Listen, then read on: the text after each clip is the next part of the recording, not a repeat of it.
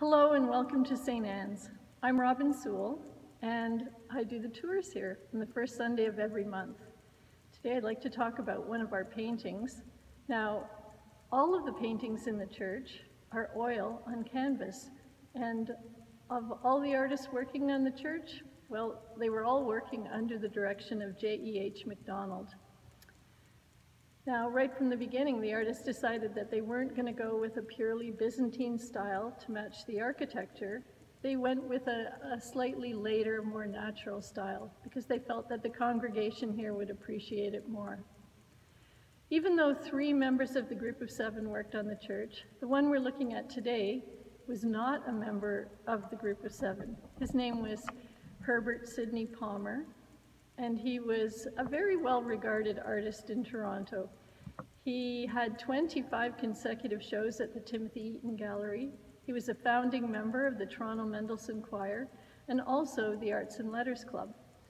But he was primarily known as a landscape painter, and he did many pastoral scenes, and he was chosen to do the Resurrection. Now, this is a scene that is not described in any of the Gospels. Herbert Palmer has completely imagined the moment when Christ is resurrected.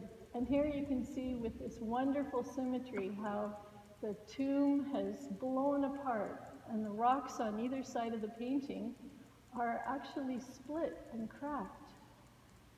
We see Christ stepping out of this with this mystical light around him, and angels accompany him. Notice down below we have tulips, a symbol of the springtime and resurrection.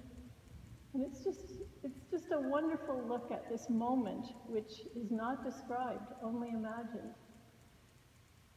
Now, this painting is actually 15 feet by 10 feet. And in the 1960s, it was peeled off the wall and taken over to the parish hall where it was cleaned.